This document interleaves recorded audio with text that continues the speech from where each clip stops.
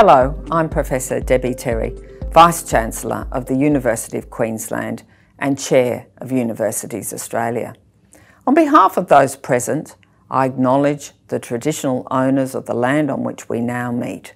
I pay my respects to their elders, past, present and emerging. COVID-19 has brought into stark relief the value of the amazing teachers in our universities. Our educators moved quickly to adapt to online learning.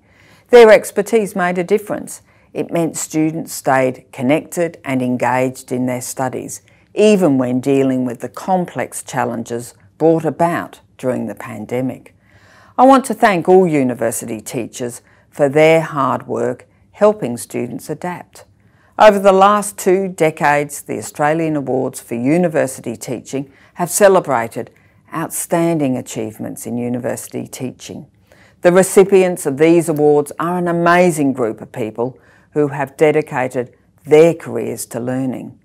I'm honoured to recognise these inspiring educators today. I'd now like to hand over to Awards Director, Professor Angela Carboni, to begin the awards. I'll be back later to announce the Career Achievement Award and Teacher of the Year for 2020. Thank you, Professor Deborah Terry, and welcome everyone to the announcement of the Australian Awards for University Teaching. I'm Professor Angela Carboni, the Associate Deputy Vice-Chancellor Learning, Teaching and Quality in the STEM College at RMIT and also the Director of the Australian Awards for University Teaching. Today, we are here under very unusual circumstances due to COVID-19. Never has there been a time like the present when so many educators have spent so much time rethinking their pedagogy as right now, genuinely engaged in new forms of online delivery, technologies and resources to support their students' learning. Many have had to quickly move to teach online. Classrooms have been reinvented, technology affordances have been embraced, laboratories and tutorials have been redesigned for asynchronous delivery, and assessment completely rethought. And these changes have been reflected in this year's submissions. This year we had 170 submissions, 127 citations, 14 program awards, 29 teaching awards. These entries were assessed online and the assessors followed 3 distinct stages to the assessment process for each category. Stage 1 was the individual assessment stage. All assessors individually reviewed the submissions online based on a set of criteria. Stage 2, the collaborative assessment and moderation stage. All the assessors came together in their assigned teams over Zoom to collectively shortlist the submissions. Stage 3, the awards committee selected the overall recipients for the categories. This was the final stage of the assessment process, and the awards committee reviewed the recommendations from the assessment panel and either confirmed or modified the assessment before sign-off by University Australia Board of Directors. To our 165 assessors, I sincerely thank you generously for devoting your time and making considered and tough and often difficult decisions. Without your continued commitment, dedication and passion, a celebration like this would not be possible, even if we are connected remotely. So please, everyone, join me in thanking our assessors. And to our university educators, I trust you'll continue to develop new, creative and innovative curricula and resources to improve the educational experiences of our students. So thanks, everyone. Next, we'll be announcing the award recipients. I now announce the winners for the 2020 Australian Awards for University Teaching in the award categories of Citations, Program Awards and Teaching Awards. Citations. Citations recognise and reward the diversity of contributions made by individuals and teams to the quality of student learning. This year, 65 citations are awarded to recipients from the following states: National, Australian Capital Territory and Northern Territory. New South Wales.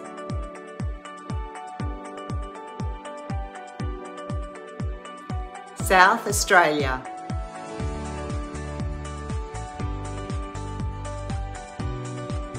Western Australia,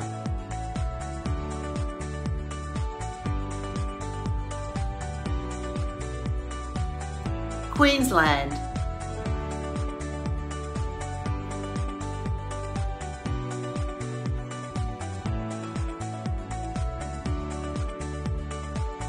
Victoria and Tasmania.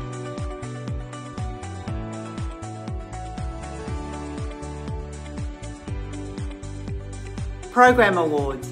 Awards for programs that enhance learning, recognise learning and teaching support programs and services that make an outstanding contribution to student learning outcomes and the quality of the student learning experience. This year, the 4 program awards go to Edith Cowan University Regional Learning Hub, who has established unique partnerships with regional innovation centres to create scalable and sustainable processes that widen participation and address the challenges experienced by regional students.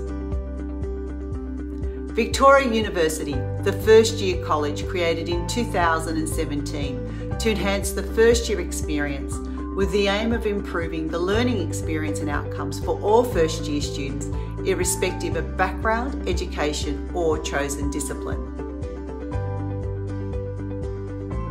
University of Wollongong Co-Curricular Recognition Framework enables and formally recognises student engagement in transformational learning experiences outside of their formal curricula, contributing to graduates' active citizenship, personal and professional development. And Deakin University, creating globally ready graduates prepared to tackle global conservation emergencies. The Wildlife and Conservation Biology degree program aims to produce highly employable conservation practitioners who not only have the theoretical knowledge of their discipline, but also the skills, experience and attitudes required to tackle the global environmental challenges facing society today and into the future. Teaching Awards. Teaching Awards celebrate a group of the nation's most outstanding university teachers who have made a significant contribution to enhancing the quality of learning and teaching in higher education. This year, the 4 Teaching Award recipients are Associate Professor Jack Wang from the University of Queensland. Jack challenges his students to become citizen scientists in the digital age, who learn through creating, analysing and communicating scientific findings to the masses.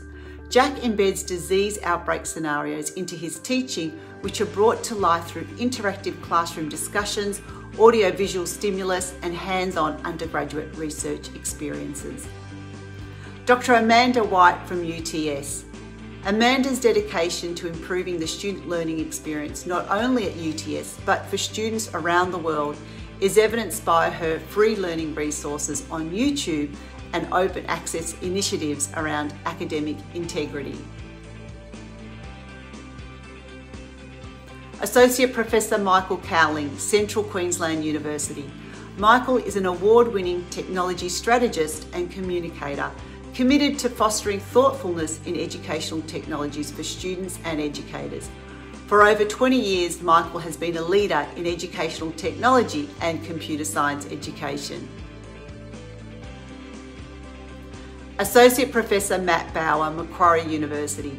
Matt is a passionate, innovative educator who inspires his pre-service teachers about the immense potential of educational technologies through a range of cutting-edge and carefully sequenced designed experiences.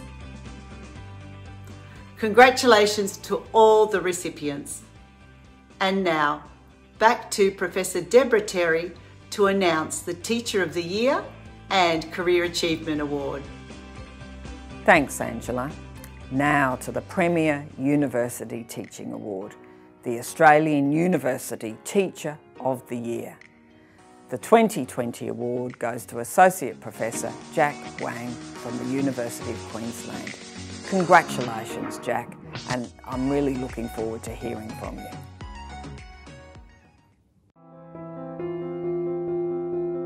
Microbiology encompasses the complex interplay between microscopic living organisms and their ever-changing environment over billions of years.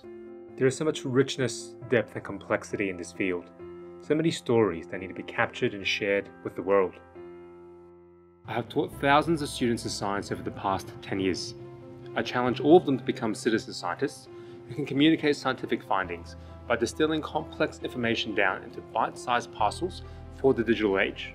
I am a strong advocate for students and early career scientists and have developed a national program that enables them to develop their science communication skills using social media. My students complete hands-on assessment tasks to develop transferable technical and communication skills. They learn how to produce, record and edit podcasts explaining the science to the general public.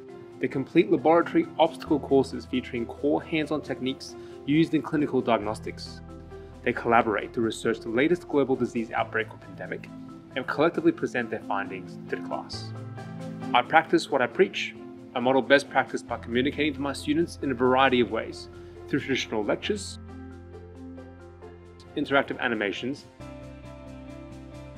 and original videos featuring expert interviews, lab demonstrations, and on-the-spot problem solving.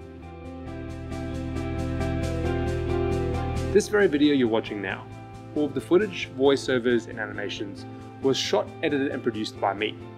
These are the skills you need to communicate to audiences in the digital age, which will inevitably change over time. Embracing lifelong learning is the key, which is something I instill in all my students. My teaching practice embraces technology, and much like microbiology, the field I teach is constantly evolving and adapting. I'm always learning new skills in online communication and multimedia production, and am focused on reaching as many students as I can and mentoring the next generation of citizen scientists.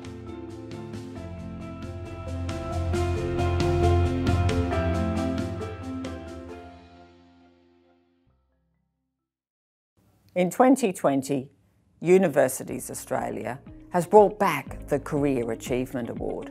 This award goes to one or more individuals who have made an outstanding contribution to learning and teaching. Their achievements have had a major influence and left an enduring legacy. The 2020 award is posthumously given to Professor Tracy Bretag. Tracy believed passionately in academic integrity. She was a leader in her field, and throughout her career, she worked tirelessly to raise awareness of this issue. Tracy's work identified the extent of contract cheating and informed national laws to combat this practice. For most of her academic career, Tracy taught at the UniSA Business School, where she received a number of awards for her teaching. Sadly, Tracy passed away in October. She's remembered as a true guiding light for our academic community. And that concludes today's virtual awards ceremony. I'd like to again congratulate all of the recipients of today's awards, and I'd also like to thank the awards committee chairs.